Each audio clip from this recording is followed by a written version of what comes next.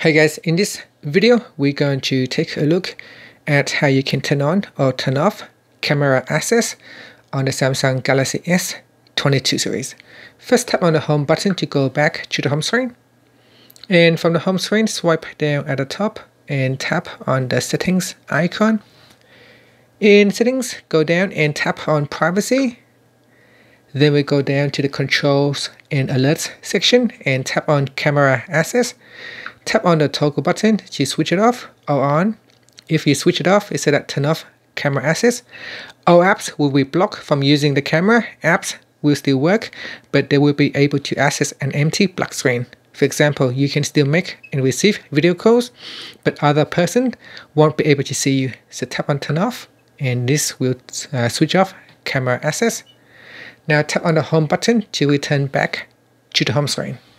So if I open up my camera app, you can see here it asks me to turn on camera access. In order for me to use it, if I cancel, then the screen will just simply stay black.